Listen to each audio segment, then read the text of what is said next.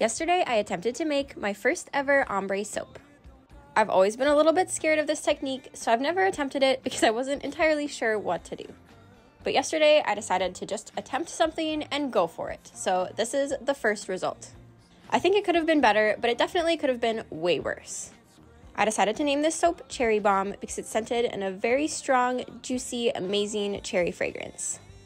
It almost reminds me of a really vibrant, beautiful cherry 7-Up. I definitely got more swirls in there than an ombre gradient, but that's definitely what I was expecting.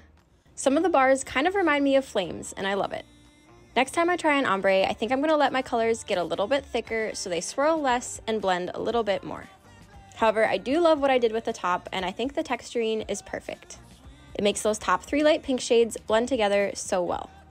I'd love to hear what you think of my Cherry Bomb first attempt at an ombre soap.